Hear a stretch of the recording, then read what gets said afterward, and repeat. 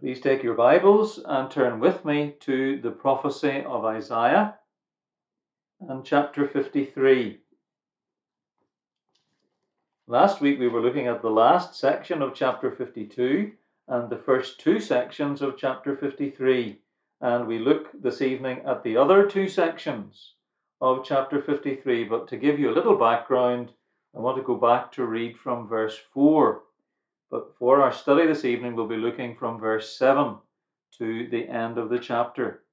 Just a few things to be thinking about as we read these verses together. What is the nature of our Saviour's sufferings? These things are spelled out quite clearly on the surface of the text. What is the meaning of the silence of the servant here? Can you see the resurrection in the closing verses of this chapter? And what is the link between the sufferings of Jesus and his glory?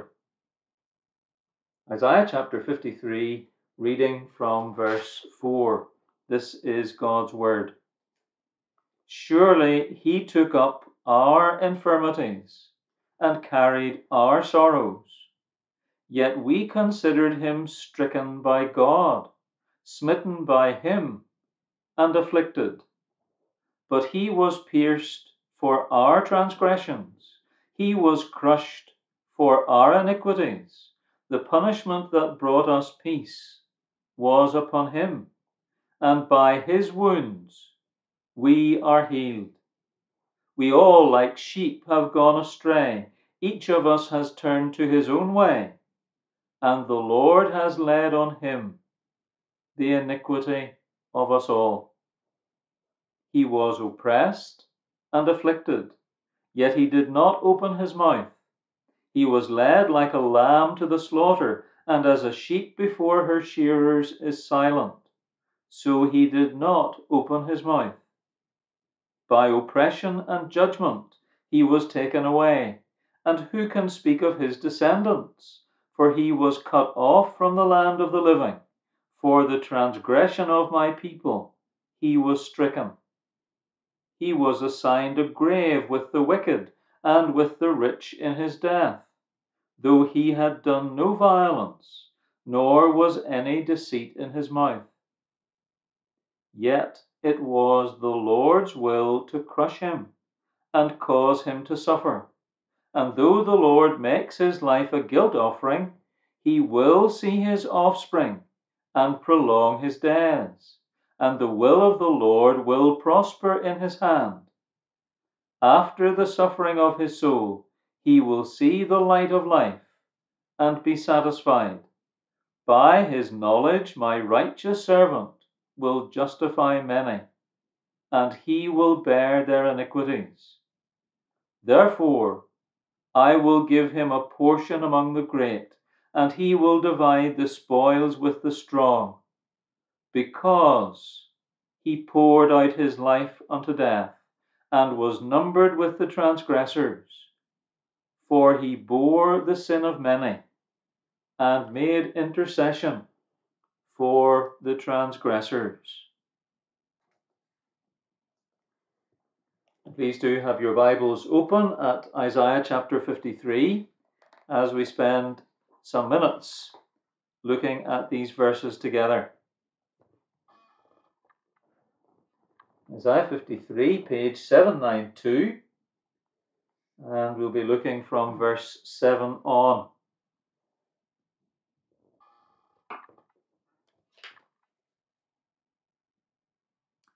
For some 28 years, Tim Keller was the main preacher in what was a new church in Manhattan, downtown New York City. The church, Redeemer Presbyterian, climbed from 50 attending in the early days to about 2,000 more recently. Tim may hold a few odd beliefs, but he stands foursquare on the gospel. He says, we are more sinful and flawed in ourselves than we ever dared believe. Yet at the very same time, We are more loved and accepted in Jesus Christ than we ever dared hope. Back in June last year, Tim Keller was diagnosed with cancer of the pancreas. It was caught early, but it's a very dangerous form of cancer. We come to consider Jesus' resurrection this evening, as well as his sufferings. When Tim was diagnosed, he had just started writing a book on the resurrection. And these are his own words. It really happened, the resurrection. There is no historically plausible alternate explanation for the birth of the Christian church than the resurrection, the real physical resurrection of Jesus Christ. As I was working on that, he says, I was saying, this really happened. And if this really happened, I'm going to be okay. And so is Kathy, his wife. We're all going to be okay. So that's how we dealt with the fears. That's a very practical, down-to-earth application of the truth that Jesus is risen from the dead, and that therefore those who trust in him will also know new life from the dead. I hope as we look at this just now, that God will reveal similar practical truths to you, not to put on a shelf or in a drawer and forget about, but truths to put in our pockets and take out and use every day. We come to the last two sections of Isaiah chapter 53 this evening. Last week, we considered the introduction to the major work of Jesus in the closing verses of Isaiah 52. And then in the first three verses of Isaiah 53, we looked at the surprising rejection of Jesus by his own people. And finally, we came to look at the remarkable substitution of Jesus for serious sinners in verses 4 to 6. And the idea of substitution is on the very surface of the text.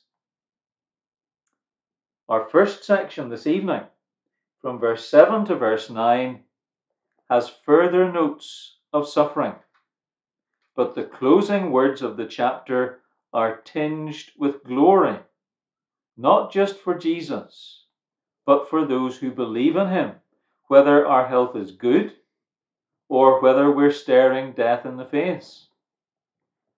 We've had the servant humbled last week, humbled for others. And this evening we have the servant exalted. That's certainly what we have by the end of the chapter. And what happens to him affects all who trust in him. So let's look at verses 7 to 9 first. For this is the suffering. The suffering. In verse 7, we have Jesus' procession to the cross. In verse 8, we read of his execution. And in verse 9, we have his burial. The remarkable thing that this is pinpointed with such accurate detail 700 years before any of this began to happen. Verse 7, he was oppressed and afflicted, yet he did not open his mouth. He was led like a lamb to the slaughter, and as a sheep before her shearers is silent, so he did not open his mouth. This is so clear and so plain and so striking. Those two words, oppressed and afflicted, sum up all that happened to Jesus before he was crucified. The various trials, legal and illegal, before the Jews, before Herod, and before Pilate, the Roman governor.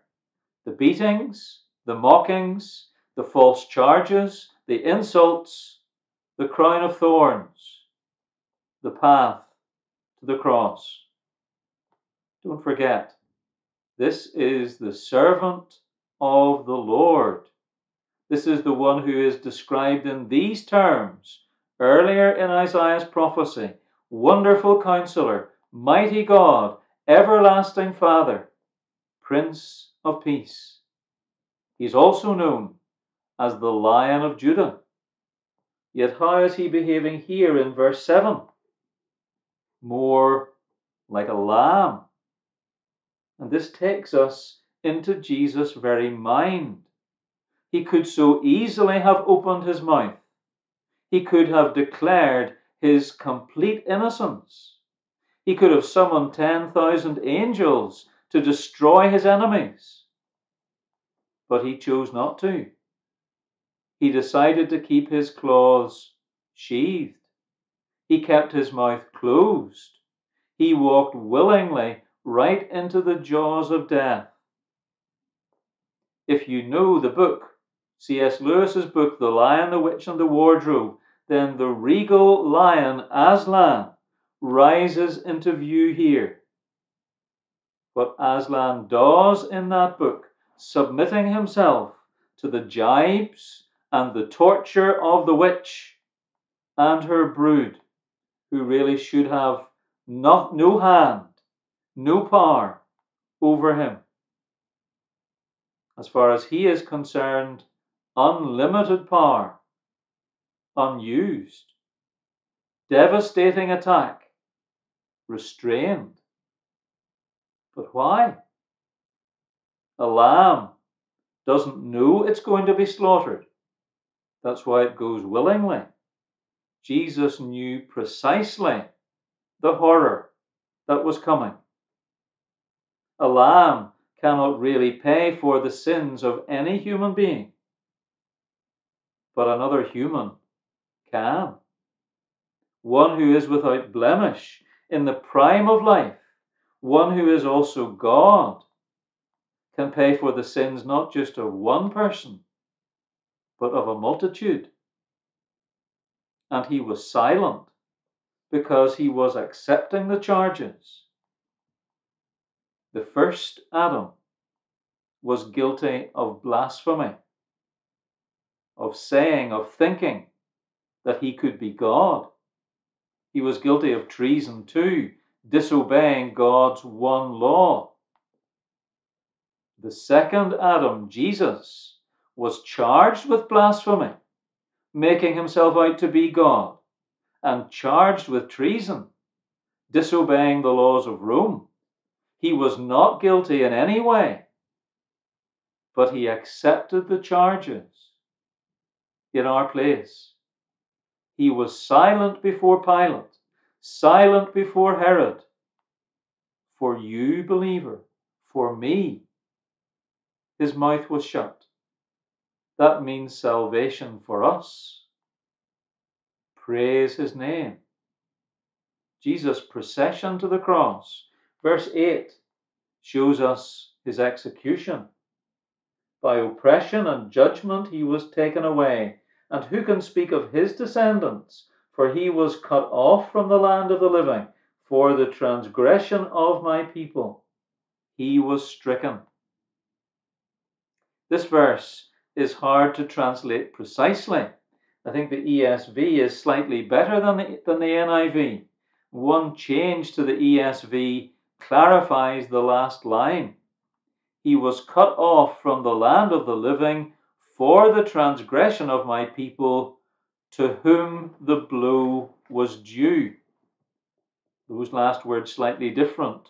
To whom the blow was due. And although the word death isn't mentioned here in verse 8, it's behind every phrase. Jesus was taken away, and he didn't come back. He was cut off out of the land of the living. He was stricken. A death blow fell on the Lord of life. Jesus really died.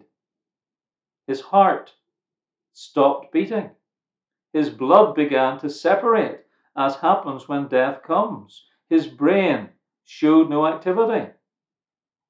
Yet people did not understand why. Many came to see a show and went away beating their breasts, but they thought little more of it. Many people have no idea why Jesus died. Even his own followers didn't grasp he had to die for their sins. But that's the note that sounds here over and over again. He was cut off for the transgression, for the rebellion of my people, Isaiah says, to whom the blow was really due. Jesus was the loneliest man who ever breathed, utterly alone on the cross, with no arms of a loving Father underneath him. He died so that none of us need ever face death alone, need ever know such a death ourselves. He died for my people, for his own sheep, for a definite number no one can count. Not for everyone, without exception. Jesus warned about hell more than anyone else, because Jesus knew that hell is not empty. One of his own followers, Judas, ended up there. That's why we mustn't keep this to ourselves. Only faith in this death will save. And only we who believe have the message. Let's get it out. Yet the suffering doesn't end with the death. Look at verse 9. He was assigned a grave with the wicked and with the rich in his death, though he had done no violence, nor was any deceit in his mouth. There has to be a burial. It's the lowest level to which Jesus descends. And as you can see here, he was marked out to be buried along with the criminals he died with, the dregs of society. But God steps in here. God counters the powers that be to fulfill what it says.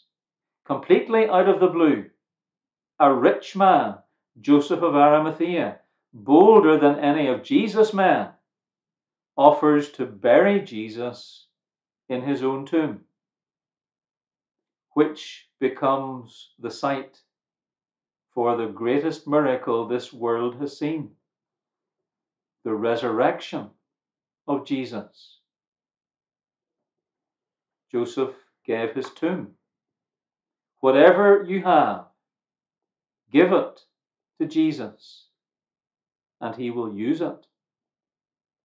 After all, did he not give everything, including his body, to be buried for you, believer?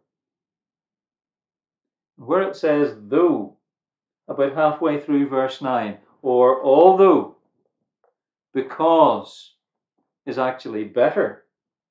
He was assigned a grave with the wicked and with the rich in his death, because he had done no violence, nor was any deceit in his mouth.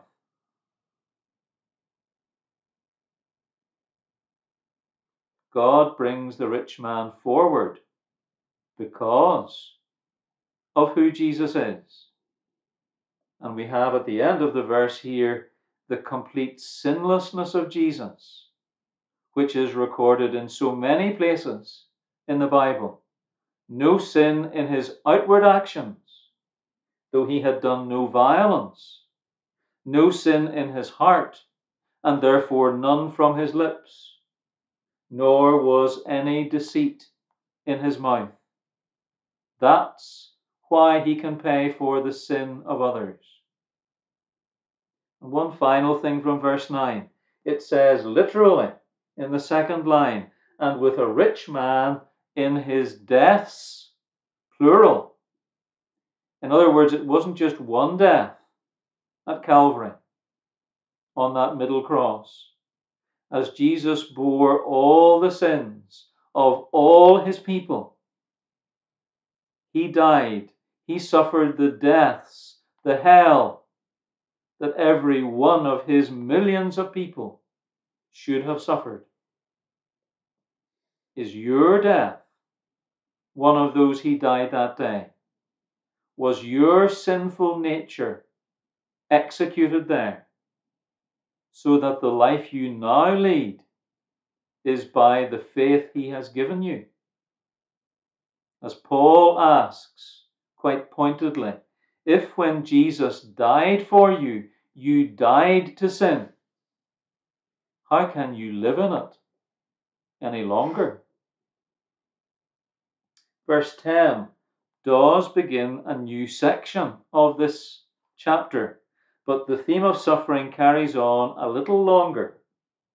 Yet it was the Lord's will to crush him and cause him to suffer. And some people see here what they call a slaughterhouse theology. Some have even gone so far as to call this cosmic child abuse. They see God as being vengeful here, taking it out on his Son. But such a view makes at least three mistakes. First of all, Jesus here is not some unwitting third party. Jesus is God on the cross. In the councils of eternity, he accepted this punishment as the only way to keep God's justice without sending all of us to hell where we deserve to go. Secondly, God is demonstrating his own love for us in crushing Jesus like this.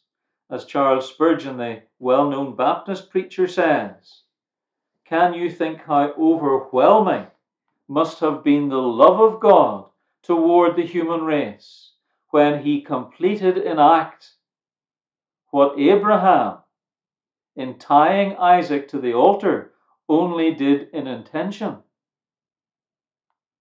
For the Bible tells us that the Father never loved his Son more than on the cross, but he loves sinners enough to put his own Son through this. And thirdly, does it not show how deep and how wide is the guilt of our sin that it would take such a sacrifice? We're in a terrible situation by nature. That can't be exaggerated. Nothing else will do except the death of this pure and perfect servant. Those who complain about what's going on at Calvary understand their sin so little. But with the second half of verse 10, the dark clouds start to lift, and the first strains of what I want to call the glory can be heard again. The glory that was promised back at the end of chapter 52. Chapter 52, verse 13. So will he sprinkle many nations. Verse 13. See, my servant will act wisely. He will be raised and lifted up and highly exalted. We saw last week that verses 4 to 6 may be the very heart of this passage, but certainly verses 10 to 12 are the highlight, the high point. The one who died in such a graphic way, in such a public way, will live again. Just look at the rest of verse 10. He will see his offspring and prolong his days, and the will of the Lord will prosper in his hand. He will have offspring, seed. Although Jesus never had any genetic children, many will bear his likeness. He will take up the reins of the universe, the will, the good pleasure of the Lord, and everything he touches will bring success. And just as the word death isn't mentioned in verse 8, but it's full of Jesus' death. So the word resurrection is not mentioned here, but it is everywhere in these closing verses. Part of the pain of parenthood is having to leave our children behind when we die. Jesus here won't be deprived like that. He will see his spiritual children. His days will be to eternity. Everything he touches will prosper. James Tour, whom I mentioned in our prayer just a few minutes ago, that Jewish Christian, says this is the true prosperity gospel linked to the sufferings of Jesus. Jesus will suffer, Jesus will rise, Jesus will prosper. As Jesus says himself in Revelation chapter 1, he is the living one.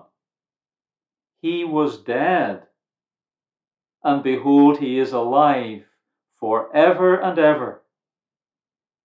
Indeed, through his death, he holds the keys of death and of hell. And what we're reading here, what we're studying here, is not something that man has made up. God gave Isaiah these words, as I say, 700 years before they came to pass. And just look how many times, even in this last section, Isaiah is still hammering home the message of the cross. As we've seen at the beginning of verse 10, God is punishing his own son. As verse 10 continues, God is offering up his son, though the Lord makes his life a guilt offering.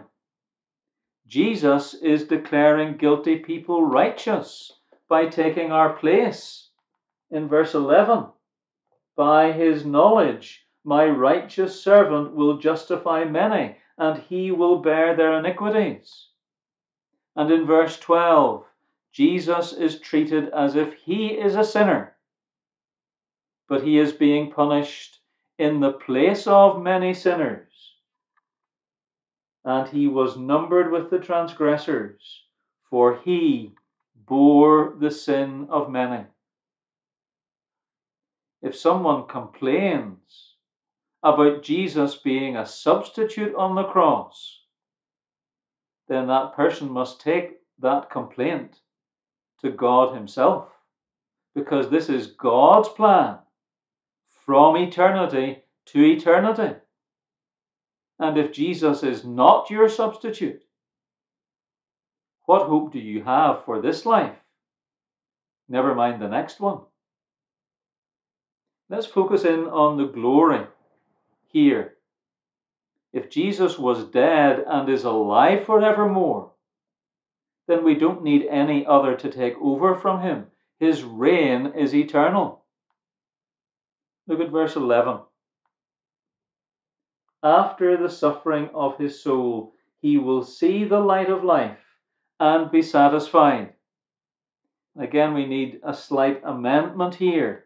Instead of after, it's probably better to read, out of the suffering of his soul, he shall see and be satisfied.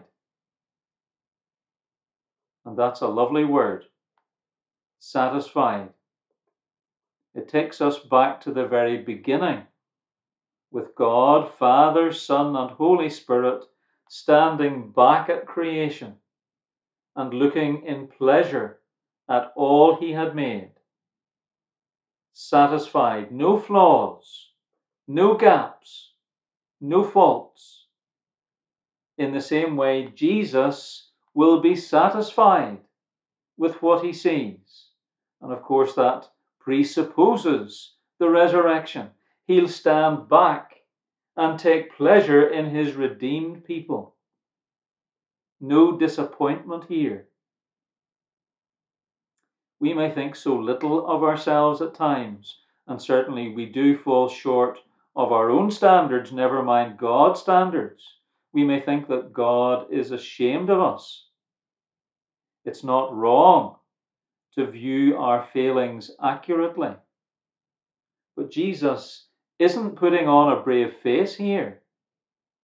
Every person he died for will be there, no empty spaces.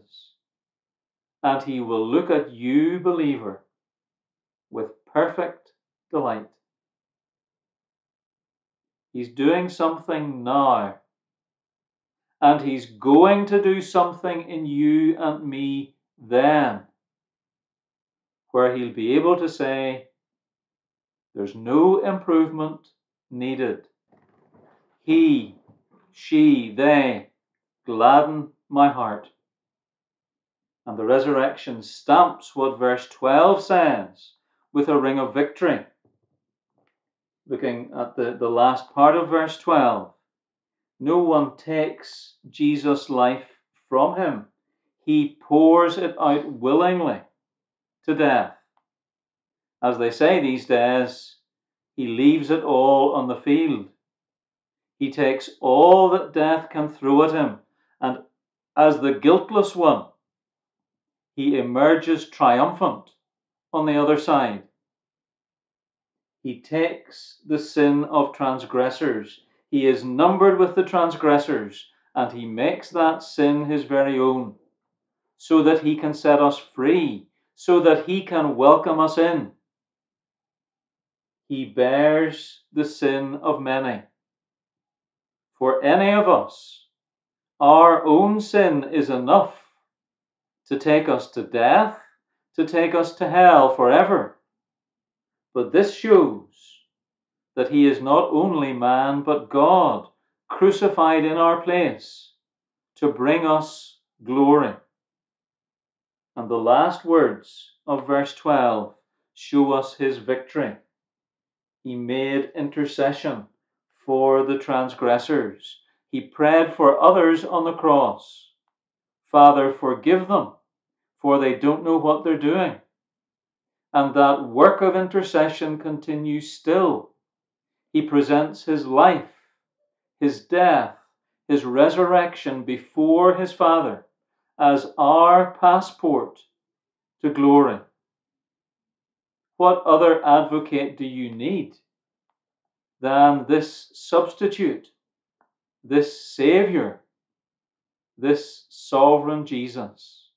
Death itself is swallowed up in victory. And let me come finally to that question that I asked earlier on. How is the suffering linked, connected to the glory? It's quite clear here that glory comes after suffering. This section on Jesus' glory comes after 3 sections on Jesus' suffering. But I want to show you it's not just a time thing, just in the same way as Tuesday follows Monday. There's a close connection, which shows how the suffering and the glory are related. The people of the day couldn't get this, but we need to. Look at the first part of verse 12. Therefore I will give him a portion among the great, and he will divide the spoils with the strong. Why can mighty ones, the great, the strong, people like kings even, why can they share in Jesus' triumph? How can they become members of his kingdom? Read on. Because he poured out his life unto death, and was numbered with the transgressors. And that because is the strongest link there is in Hebrew. In other words, the suffering and the glory are tied inextricably together. The cross doesn't stop the crown coming. That's what many people think today. That's also what Jesus' disciples couldn't get their heads round. How could there be anything good come out of the cross? People think that suffering blots out glory. But the truth is, the cross brings in the crown. The cross produces the crown. That's why we rejoice in the cross. Jesus' suffering leads to forgiveness, to eternal life, to glory for all who trust in him. So what truth should come first in the church? Although certainly quickly followed by the empty tomb, the cross, surely. Jesus came to glory by being crucified on a cross. And that's true for believers as well. Tim Keller and many other Christians have known, are knowing temporary pain, even pain that leads to death. But that is no more a mistake than the cross of Jesus was. That is the pathway to resurrection, to eternal glory for those who hand their pain and hand their lives over unreservedly into the care, into the keeping of the risen Jesus. So don't be sidetracked from the cross in your worship, in your life, in your witness. So how does the cross of Jesus shape your life? Jesus' sufferings here, as we've been considering them, Jesus' sufferings were unique. But didn't he tell us to take up a cross and follow him? There's no glory without a cross for Jesus and for us. And that means just the same for us as it did for him. Self-denial, suffering, rejection, even humiliation. It will be great to join in the praises of the Lamb that was slain, now upon his throne. But in this world, being a Christian will cost you in all kinds of ways. Otherwise, it's not following this Savior. He says, if you love me, keep my commandments. And there's something in society today that doesn't want to keep commandments, that simply wants to break rules. But that's how you prove your love. The cross isn't there just to be marveled at. It's the measure of our sins. It's the mark of our sacrifice. It's there to be shouldered as you walk into this Easter week, as you walk into what God has in store for you in the future. If we are united with Jesus in his death, we will also be united with him in his resurrection. As with Jesus, only those who bear the cross are entitled to wear the crown. Let's bow before God together. Let's pray. Our Father, we thank you for such a detailed picture of Jesus' cross, so many centuries before it even happened. We do pray that you would help us to be thinking more about the cross where Jesus died, what it meant for him to die, and the cross that he calls believers to take up, because that is the path to glory. Help us not to shrink from the cross, but to realize that the old nature of every believer is nailed there, so that you, by your Spirit, may give us the strength to bear whatever you want in our lives. And Father, this life can give us wounds, but we will end up looking at the wounds of our Saviour. May we believe that our momentary troubles in this world are working for us an eternal glory. And Father, if any watching this service this evening are still strangers to this, then we pray that you would help such to confront our sin, to hate that sin that sent Jesus to the cross, and to believe that Jesus has done all this to take that sin away to know that if we believe in him, then we too are on a path to glory. For we pray these things in Jesus' name. Amen.